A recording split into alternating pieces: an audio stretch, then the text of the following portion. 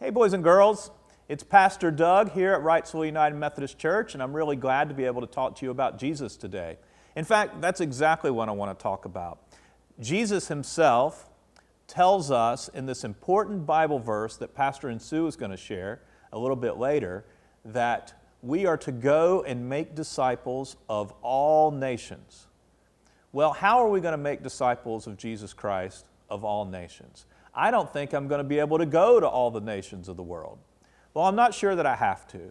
I think maybe if I tell one person about Jesus, maybe they'll tell somebody about Jesus, and on and on and on and on.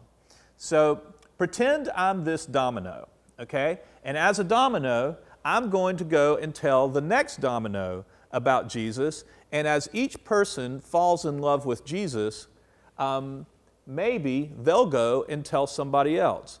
And let's see how that would work. I only need to tell one person, and yet they'll tell a lot of people. Ready? Let's see how it goes.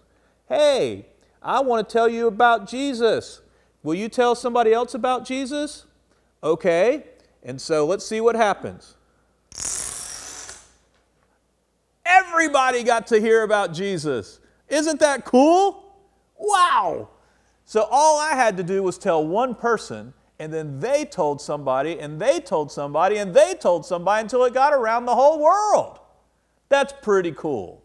And so that's what I invite you to do, is to share the love of Jesus with just one other person, and then maybe the whole world will know about the love of Jesus. Let's pray together.